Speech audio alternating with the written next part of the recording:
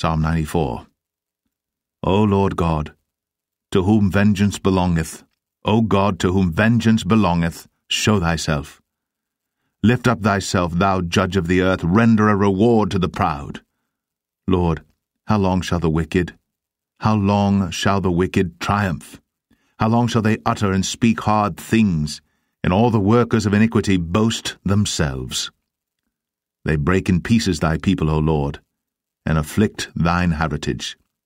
They slay the widow and the stranger, and murder the fatherless.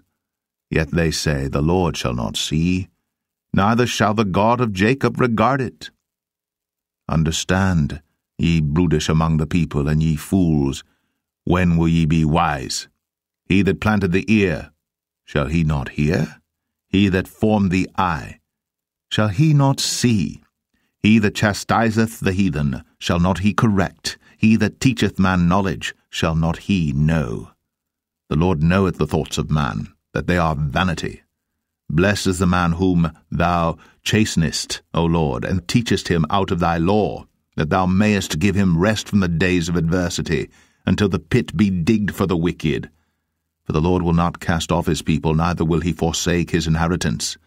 But judgment shall return unto righteousness, and all the upright in heart shall follow it. Who will rise up for me against the evildoers, or who will stand up for me against the workers of iniquity? Unless the Lord had been my help, my soul had almost dwelt in silence.